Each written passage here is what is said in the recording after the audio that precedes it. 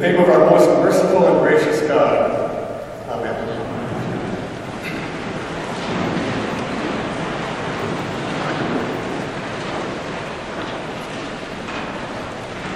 This is an exciting day at St. Mark's as we welcome several new members into our faith community.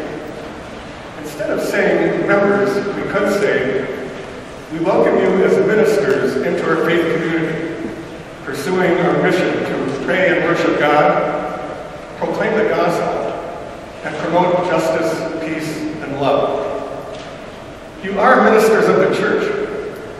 The church catechism in the Book of Common Prayer says that ministers of the church are laypersons, bishops, priests, and deacons. But what is the ministry of laypersons? The catechism says, represent Christ and his church, bear witness wherever they may be, carry on Christ's work of reconciliation in the world, and take their place in the life, worship, and governance of the church. That is a fine description of ministry. You may have your own. I will give you my description, which relates to three gentlemen who have been ministers to me in their own way.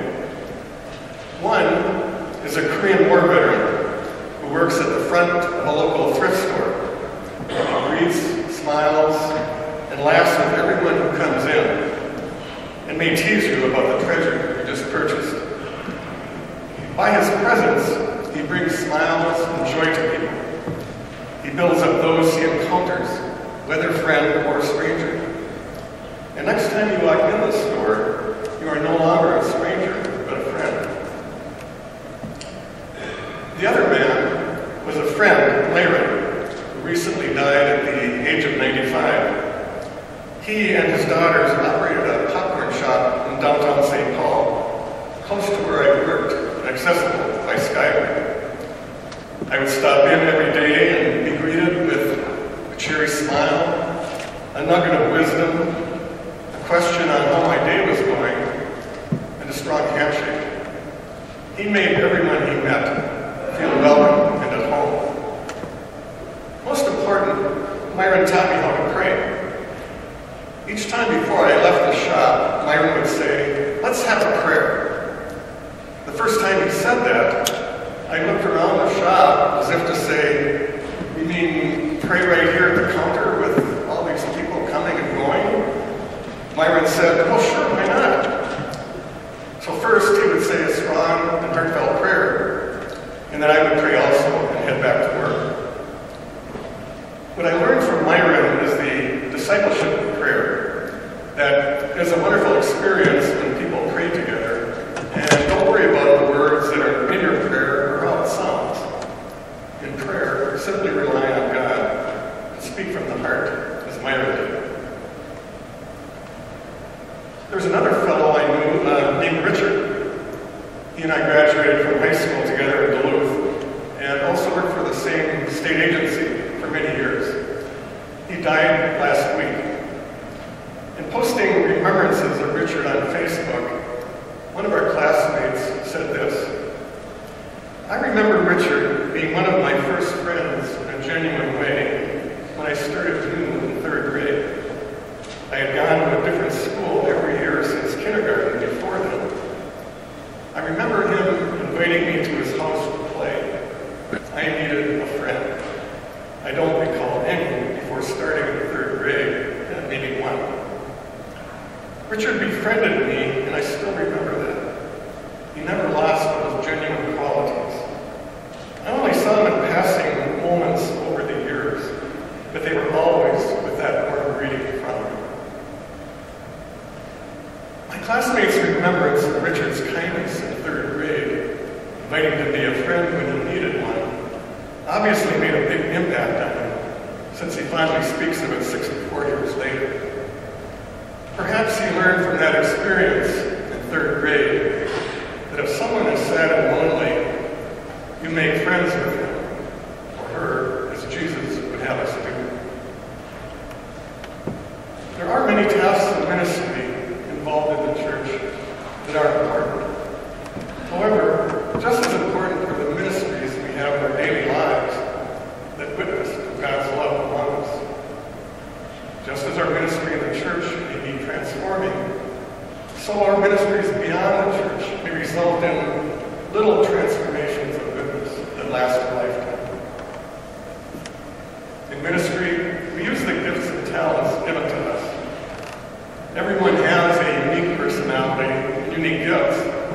the body of Christ, and therefore make a wonderful variety of service in a faith community.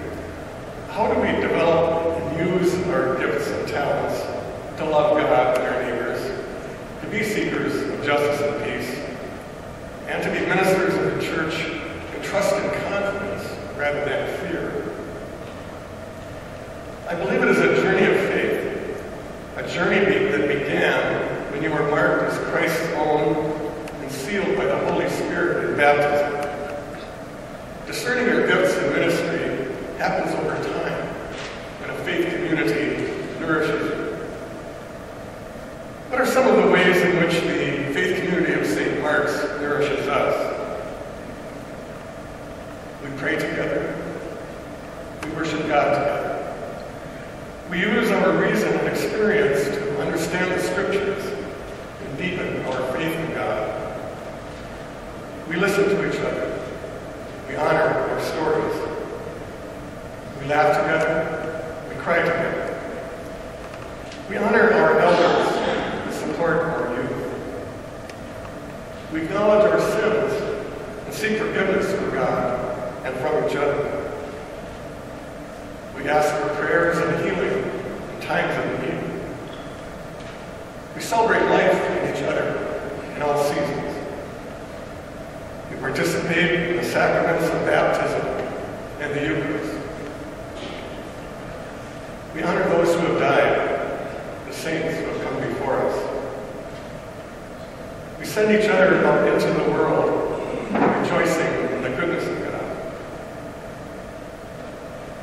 One of the best ways to deepen our faith and develop our ministry is by connecting to small groups. There are many at St. Mark's for you to consider. I'd like to call one of them to your attention. It is a prayer shawl ministry. On the St. Mark's website, it says that they are a group of knitters who meet and knit shawls for people who are in need of extra prayers. All levels of skill are welcome. The group enjoys conversation and laughter while they knit. Then it continues. We celebrate our God who knits us into wholeness, who enables us to care for others, who encircles the world in an eternal shawl of love and compassion.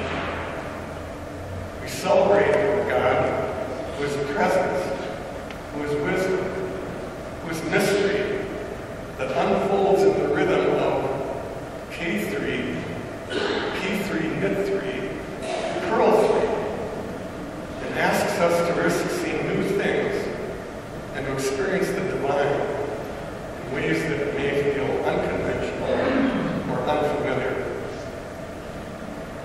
About 450 shawls, scarves, and hats have been given to people around the country and to people who live in other countries.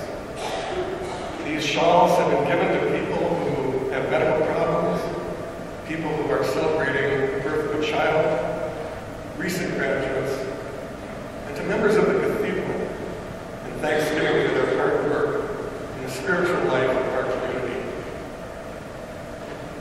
I think that's a wonderful way to express their ministry of love and compassion.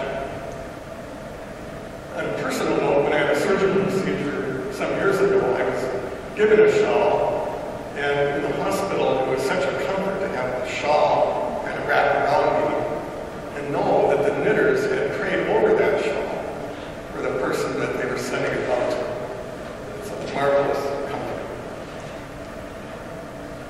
But for those who we welcome today, whether you become a shawl knitter, hand out bag lunches, become an usher, maker of chili, or any other task, we pray that you will dedicate your life to God and be a faithful presence among us. And we welcome you to this sacred space and this